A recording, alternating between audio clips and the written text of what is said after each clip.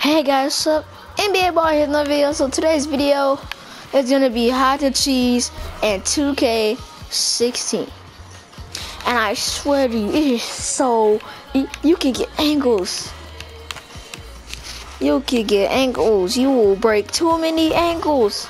You can be so fast they cannot see you. They cannot see you. You will drive right past them.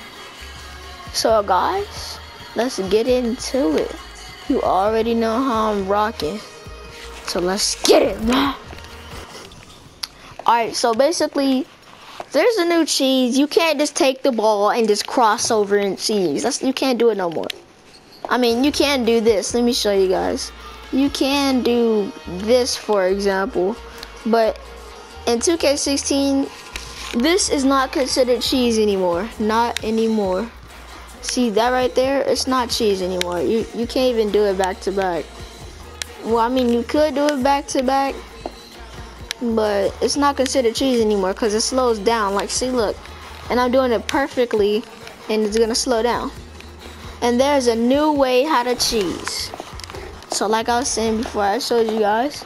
Here it is. So basically, guys, what you want to do is go to your inside and out. You want to get Jamal Crawford. And by the way, this is on my small guy. Thank you, Pretty Boy Fredo, for putting that out. I really appreciate that, man. Let's have a squad hoopers. So now we got Jamal Crawford inside and out. And inside cross, ISO size of cross. And as you know, that crossover on 2K15, I think it's crossover 18 or 16. This is considered it. But that's what you're going to need to cheese right there. And then ISO escape. You can get Kyrie Irving if you want, but that doesn't even matter.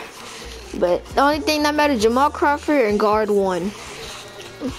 Guard 1 is for ISO size of cross, and then Jamal Crawford for inside and out. Basically, if you want to do the Jamal Crawford, for the people who don't know, make sure it's in your left hand or right, whatever one.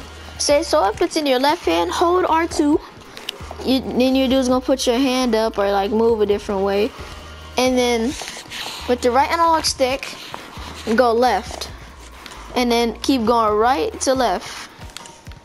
You'll get the hang of it. You'll get used to it. So now, for this move, if you want to do it, you have the ball in your right hand, go inside. With the right analog stick, go in, like left and right. So now just go left and right with the right. Hold R2, left and right with the right analog stick. And basically what this does is hesitates your defender and makes him think, oh no, where is he gonna go? You're gonna go right, left, and then he's gonna start to stumble. You'll get ankle breaker too many times with this, but this is the new cheese, I guarantee it. So thank you guys for watching. Hope you guys enjoyed this video. So please subscribe and please leave a like and a comment.